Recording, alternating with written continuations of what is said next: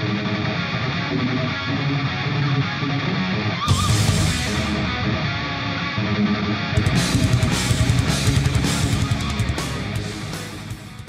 critical threshold has been passed in the development process of Bayraktar KIZILELMA, which was developed nationally and originally by Baykar and will serve as the first unmanned fighter aircraft of Turkey.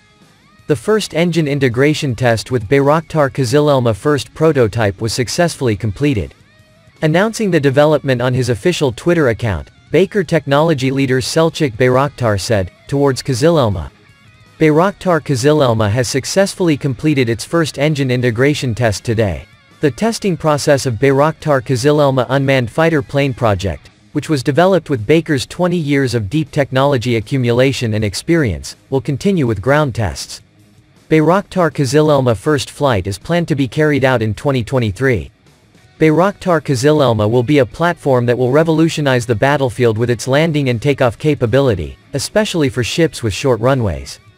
Bayraktar KIZILELMA, which has been developed to have the ability to land and take off on short runway ships such as the TCG Anadolu ship, which Turkey has built and is currently conducting cruise tests, will play an important role in overseas missions thanks to this capability.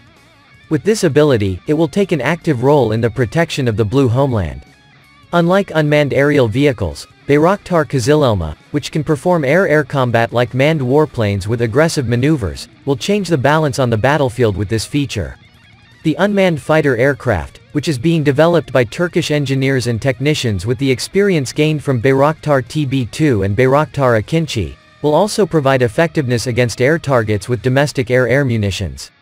Answering the questions of GDH Digital at Technofest 2022, Baykar Technology Technical Manager Selçuk Bayraktar informed that Ukraine continues to deliver the engines for the KIZILELMA combat unmanned aircraft system despite the war. It is planned to use Ukrainian origin AI-25TLT and AI-322F turbofan engines in KIZILELMA. There will be 3 different engine options, 1 AI-25TLT, AI-322F or 2 AI-322F for different needs. A contract was signed with Ukraine for the supply of engines for KIZILELMA. It can be evaluated that the AI-25TLT without afterburner developed over the AI-25 teraliters, which is used in L-39 Albatros trainer aircraft and can give approximately 16.9 knot of thrust, will have this thrust value at least.